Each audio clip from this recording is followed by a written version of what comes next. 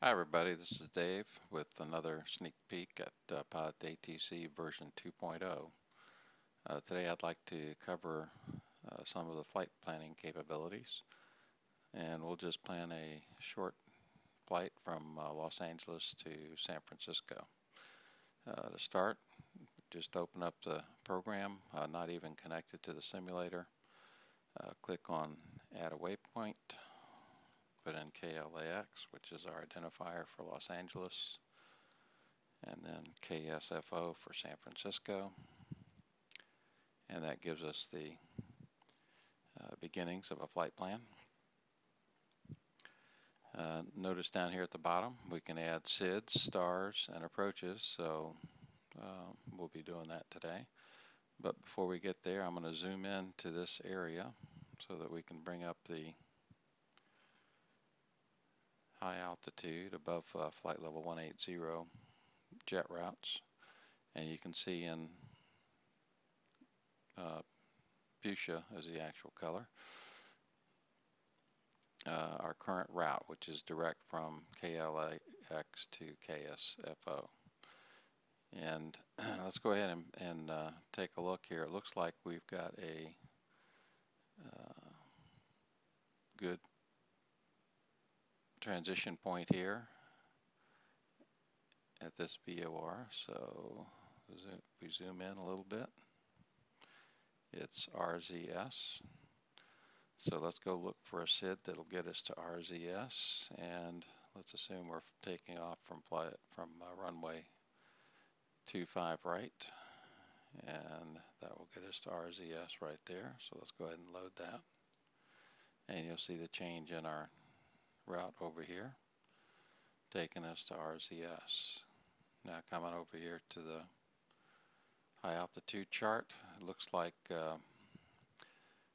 Jet 501 will get us to Big Sur, one of the feeders into San Francisco.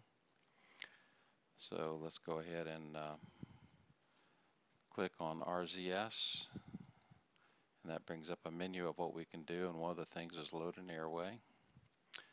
And so we'll load 501 to BSR, and that should move the line over to Big Sur. And then coming in with a standard arrival, and let's assume we're landing on runway 28 left.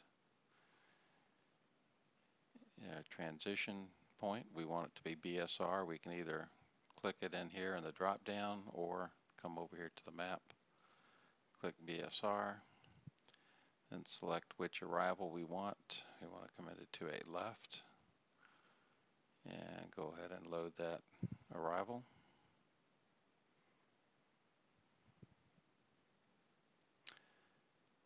And this looks kind of weird, so let's see what it did. It looks like it added an extra point we weren't expecting. So we can come over here and delete that waypoint.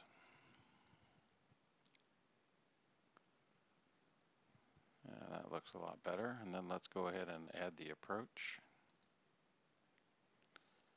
to 28 left. And we'll take an ILS approach. And let's see, one of our points there is Menlo, and we see Menlo right here, so let's use that as our transition point. Give us a nice straight shot in.